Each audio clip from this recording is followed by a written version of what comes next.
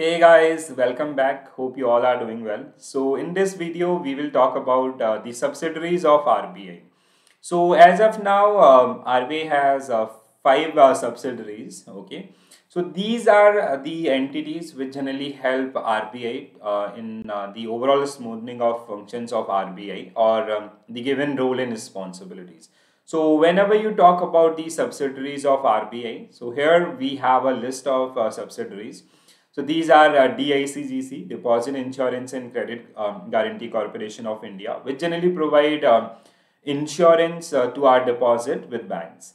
Bharatiya Reserve Bank Note Mudran Private Limited, it basically work in currency printing. So it has two current currency printing presses in India. Reserve Bank Information Technology Private Limited, it generally help RBI toward the advancement of technological development as well as the cyber security to protect the cyber security to banks. Okay, Indian Financial Technology and Allied Services, if it has, that generally work toward the overall communication management of banks in India.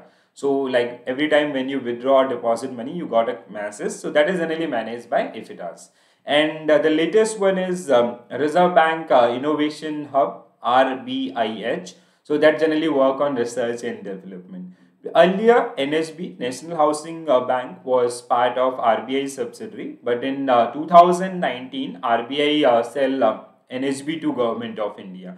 So as of now, we have these five subsidiaries of RBI, which generally help RBI to achieve their end goal, or we can say the mission and vision statement as well. Hope you enjoy this video. If you like, please do share with your friends and do subscribe my channel. Thank you.